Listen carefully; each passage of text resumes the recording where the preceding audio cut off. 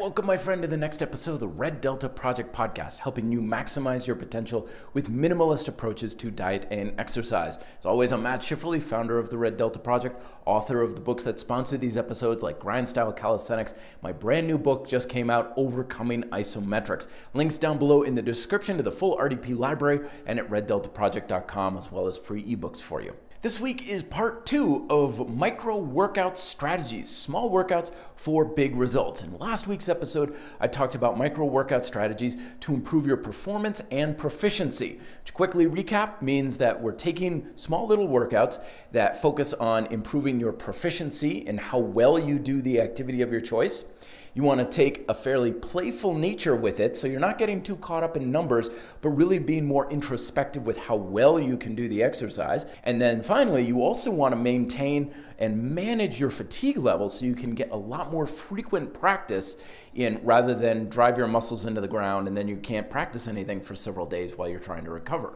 Today's episode is in the complete opposite direction, where we talk about micro workout strategies to help you build muscle. Essentially, what this means is we want to use strategies that do push your muscles to a very high level of fatigue, place a lot of tension and resistance against the muscles, and force you to level up your numerical performance. So you're either working the muscles harder or longer over time. So it's not quite as playful. We do want to be paying a little more attention to those numerical values. And when it comes to the general strategies that we want to adhere to, we want to follow a couple of basic guidelines. The first is we want to use basic movement patterns, essentially boring exercises, because the whole point of a muscular stimulating workout is to work the muscle as hard as possible and as long as possible, and to effectively say, hey muscle, you need to step up and be able to produce more energy in a given period of time.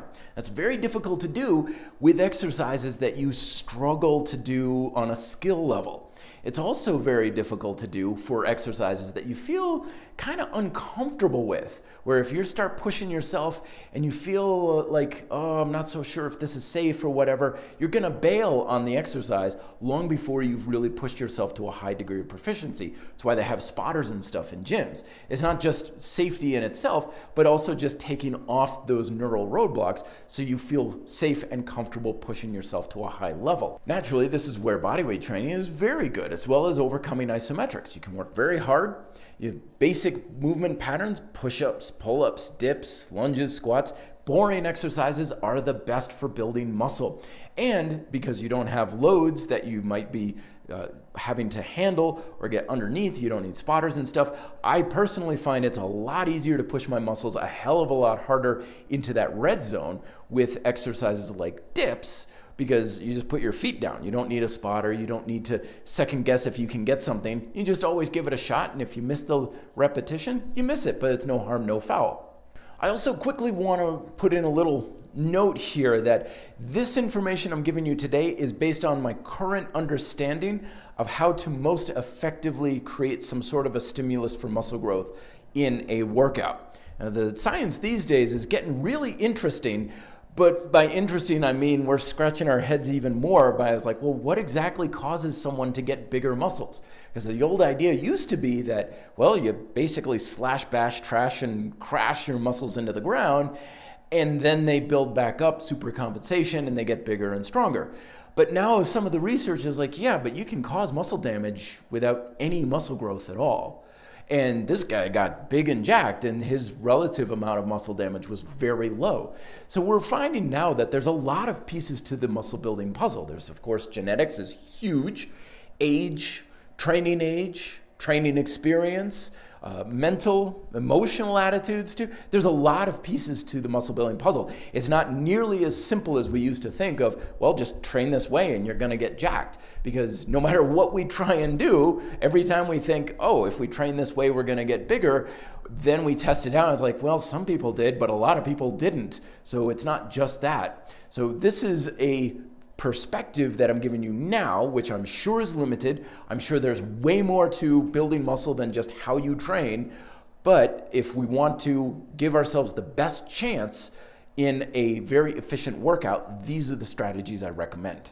The first strategy I recommend is from legendary strength coach Martin Rooney, training for Warriors fame. And he came up with a very simple strategy. It works very, very well. It's basically called the 3-minute test.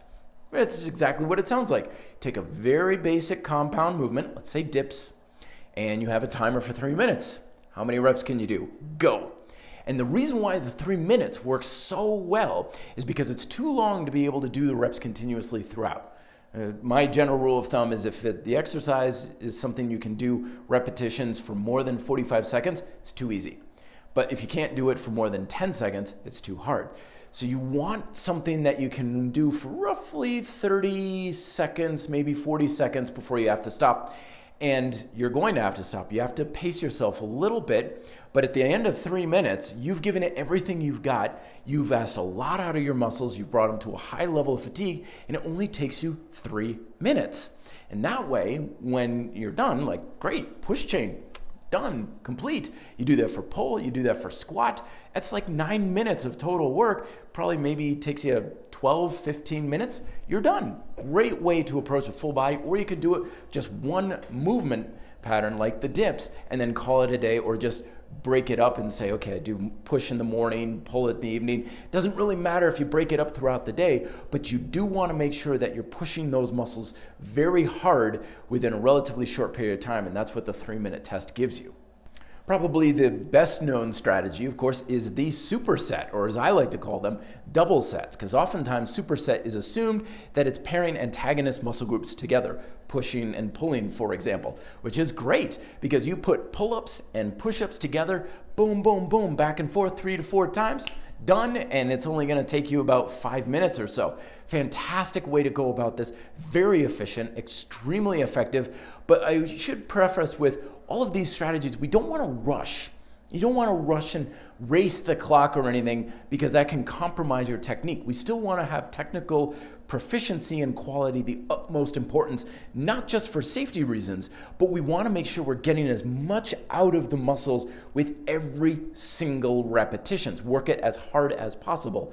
So with double sets or supersets, you can go antagonist pairings, like I said, push and pull, but I also like to go with the agonist pairings. The same exact muscle group, 2 different exercises, one right after another. Now, the 2 that I always like to do was squats and lunges together, which was featured in my leg training micro workout video right up here. You have lunges on one end of the room, or sorry, squats on one end of the room of whatever choice you like, goblet squats, pistol squats, whatever. Then you lunge across to the other side of the room, you do squats there. You go back and forth a few times, smokes your legs real quick. Another one that's a lot of fun is you do dips, and then you go right into push-ups. A friend of mine and I used to do this where we would be on dip bars, and we tried to get a 2-to-1 ratio.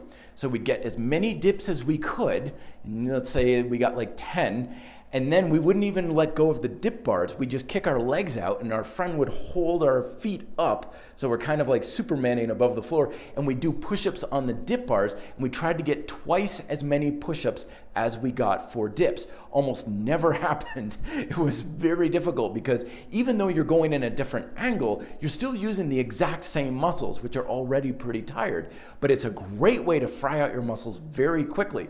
Pull-ups and then going right into rows, that's another one that works extremely well. Do that 2 or 3 times, not gonna take you very long, but it's gonna make the muscles work extremely hard. And then my third, and also one of my most favorite ways to really punish a muscle, this works great if you have a stubborn muscle group too, which is a single joint and compound or multi-joint pairing.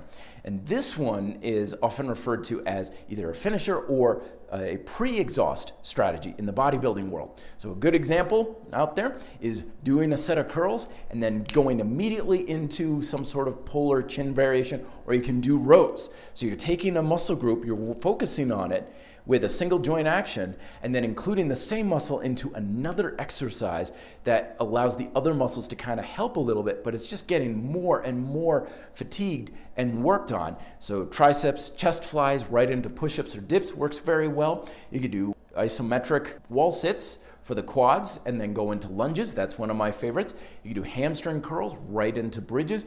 The other way you can do it is just opposite. So you do the compound movement first. You do the pull-ups, then you go into the curls kind of to finish it off. If you feel like that muscle group's just not quite getting the juice that it deserves during the compound movement approach, then you can kind of finish it off a little bit. And you can do this, of course, several ways. You can do several sets of the compound first, then the focused, but I always like to do one right after the other. In all of these strategies, you want to kind of keep rest not to a minimum, but don't rest too much. You want to hit the muscles and create a good amount of fatigue. The more you rest, the less fatigue you're going to have.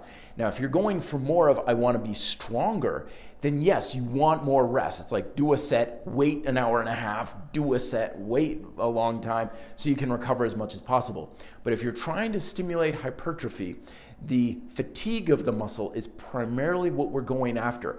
Drive the muscle into the ground, then keep at it. So you're probably going to have a significant amount of reduction in repetitions. And that's what you want. You don't want to have the strategy where you're like, I do a set of 10 and a set of 10 and a set of 10. That means your first set didn't really push you that hard, or there's way too much rest. It's like I got a set of 10 and then I only got 7 and then I could barely peel myself off the floor for 4 repetitions. That's what you want. You want that fatigue to be accumulating during that little workout, so that way you know you're pushing your muscle towards its limits. Then of course you can use the backfilling strategy in grind style calisthenics that I talk about. You can check out the video here, and that's the easiest way to progress, is you have this decreasing amount of repetitions, then you backfill the other repetitions. That's the best way that you can improve your ability to improve your work capacity of the muscles without overstressing your system, your joints, or your nervous system in a small, very tight, and very efficient workout format. Of course, I'm going to have a lot more strategies in the micro workouts book that I'm currently writing. That'll be out later this summer. But don't forget, you can check out other micro workout strategies in the playlist up here. Thoughts and questions down below as well. Talk to you next time, where I talk about micro workout strategies for burning fat. This is going to be the most minimalistic approach to workouts of all 3. You're not going to want to miss it. Thank you so much for watching. Be fit, live free.